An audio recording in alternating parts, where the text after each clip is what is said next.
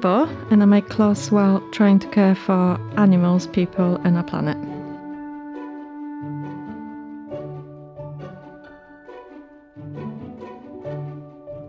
I was born in Poland many years ago.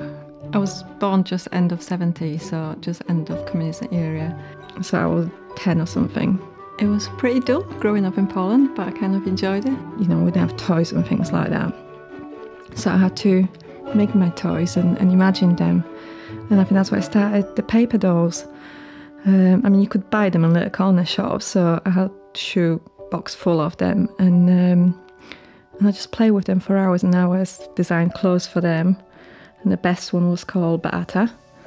And she had this beautiful dress, red with like polka dots. And this black fringe hair. And all I wanted is to be like Beata one day. She was my favourite. I designed everything for them. I designed their lives and the clothes and the family lives. And I think it was kind of a way of escaping from what's really going on around me.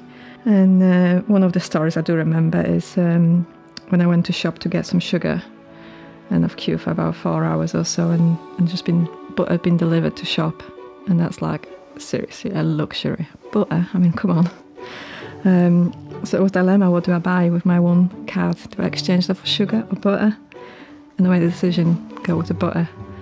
And yeah, it was risky. It was a risky decision, but I think my mum was proud of me that day.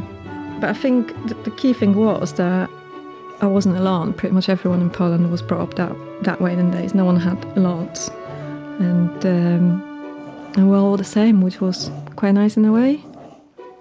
So there were lots of stories like that in communist days. I mean, like I said, there's lots of concrete, there's lots of grey, and there's lots of serious stuff going on, but I tend to have quite positive memory of it in a strange way that, like I said, it taught me how to enjoy life with very little. I think I always knew that I'm not going to live in Poland forever. I always knew that I'm going to move somewhere. I always wanted to travel. And strangely enough, England was always the dream country I want to come to. I don't even know why, but it always was. I think language, which really inspired me. I liked it. However, moving to England, that was a little different story, because I don't think Yorkshire is quite English. That's a very different language itself. So when I came to England, feeling very confident with my language skills, and I started talking to Yorkshire people, I had no idea what you guys saying. I mean, I went to shop and someone told me, there you go, love. I'm like, what the hell?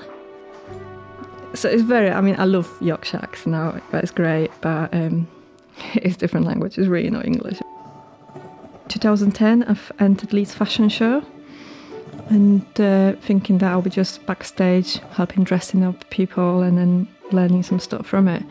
But I have submitted some drawings as a 6-piece collection, and I do remember Anula, the organizer from Leeds fashion show, rang me and saying like, "Are you in?"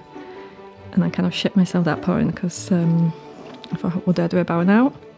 I just bought a little sewing machine from a charity shop and started learning how to make clothes, because kind of an application form, I kind of slightly